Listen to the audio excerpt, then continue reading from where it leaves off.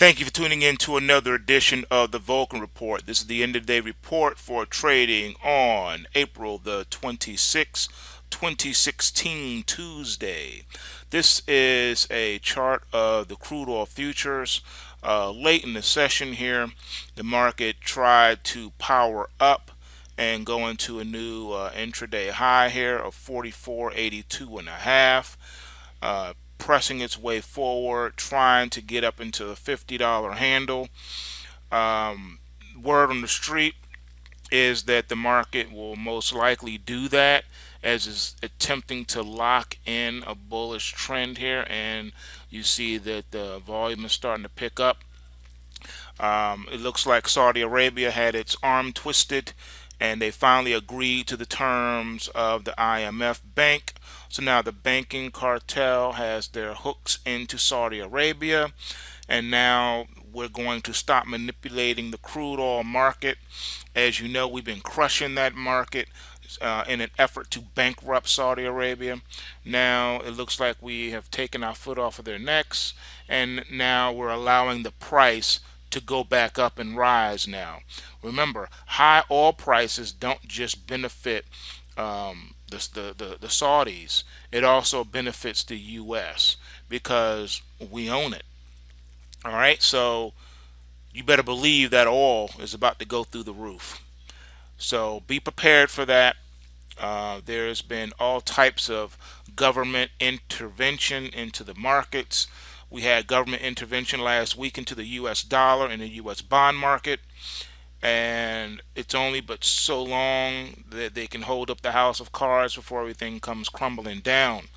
What that means overall, at the end of the day, you can expect for the U.S. stock market to roll over, for crude oil and precious metals to go through the roof, for the U.S. dollar to utterly collapse, and for commodities to go through the roof. That's what you're going to end up seeing at the end of the day when it's all said and done. But for now, we trade what we see. Strong support for the week now is at $31.19. So this market is well supported. Even a pullback can be tolerated down to that level, and the market could still bounce from there. We are still overall in a bear market. We're trading below the long-term trend line resistance, but the market is trying to push its way above that as we speak. So we'll keep our eyes open for that crude oil. It looks like it could be getting ready to run. Moving along now, taking a look at the U.S. dollar. Taking a look at the U.S. dollar, as you can see, we're still in a downtrend channel. Market is now turned bearish. We're trading below the long-term trend line here, which is now resistance. Top side resistance is at 95.79. We have no support. Market's looking for support right now. This market is under distribution. It is no longer under accumulation, despite the Fed's attempt last week to prop it up. Current price is at 94.49 and falling. We did hit a low today of 94.14 and a half, and you can see momentum is pointing downward. Volume dropping off a bit, but that's where we are right now, and we really don't have any more support. We're right here at what you would call bottom line support of 96.73, and that was back up here. That would have been the, I'm sorry, not support, the old resistance failed. Now we're right here at this support of around, I want to call it 93.24, barely, but really not. This is really not a support. This is showing you an acceleration point this week. That's where this market is. It's at an acceleration point. So we're going to have to watch and see what manifests itself on this, but it's still overall very bearish. The only thing is you have to be careful because the Fed's operating in this market. Every time it seems to fall, they seem to come in and prop it back up again. So you got to keep your eyes open on it. All right, taking a look now at the emini nasdaq 100. Weekly support is at 41.57, which is quite a ways away. So this market is well supported. It is now in an overall bullish pattern. We see that the short-term line crossed above the longer-term line here. which is bullish, and it's above the Kumo cloud. So this market could get a push here. We did pull back after hours as a result of Apple's earnings and a few other tech names, which I cannot recall right now.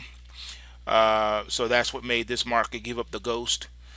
It is negative pulse waving right now on an intraday basis, and we did have a 911 alert, crash alert on this market.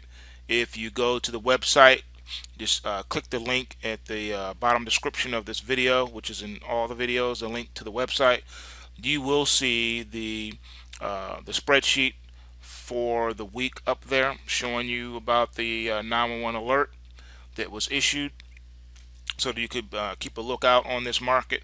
Well, that 911 alert came to fruition today, late in the day, and that's where we are now. We're now trading at 44.11 and a quarter is where we finished off at. The market will be opening in about 10 minutes here.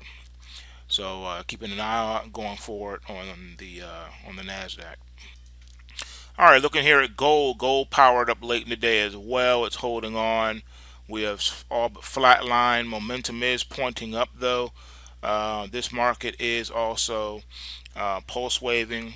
So we have a positive pulse wave still in the gold. We've had the positive pulse wave for several weeks now. Market's hanging out above the Kumo cloud. The 1200 is acting as strong support, as I've been indicating to you for the last several weeks. Even when we were below 1200, I told you that 1200 will be the new support, and that's what's happening now. So pulse wave projections are still pointing possibly higher on this. We have weekly support at 1209. So watch the 1209.20. That should not be violated. We expect this market to continue to go higher, but we are on the lookout on that one. Silver is really looking to be the powerhouse here. It's locking in its bullishness here, as you can see, and it's now well above the Kumo cloud, and I expect this one to move forward too. Weekly support is at 1519 right now, and we closed at 1711, which is pretty bullish still. I expect this market to march up to 18 rather quickly. And one final thought on silver is that not only do I believe we're going to go up to 18, but it should be a quick run to 20. Hopefully we can get there within the next week and a half as things begin to unravel globally. So that's all we have time for now. So remember, take what you can, give nothing back. And bulls make money, bears make money, but pigs get slaughtered.